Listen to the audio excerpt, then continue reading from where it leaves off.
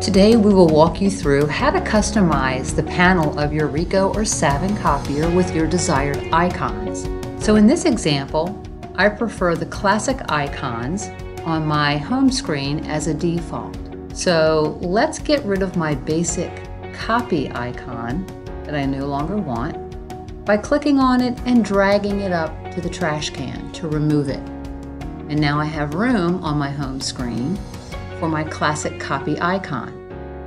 So start by selecting your app icon, or I call it the waffle button, and go right to the Programs tab. Here you can choose what applications icons you prefer. There's the basic copy icon, you have your quick copy icon, you can actually scroll to the next screen if you're looking for other icons. But I'm going to go back and I'm going to select the classic application. It's a soft hold, and once you do that, your menu will appear and you can select whatever function icon you're looking for.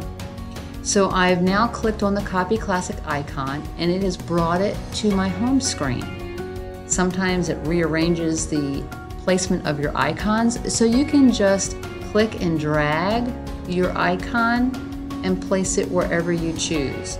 And then once you've done that and you have your display panel laid out to your desired view, you're all done. So now I have all of my classic icons as my default on the home screen.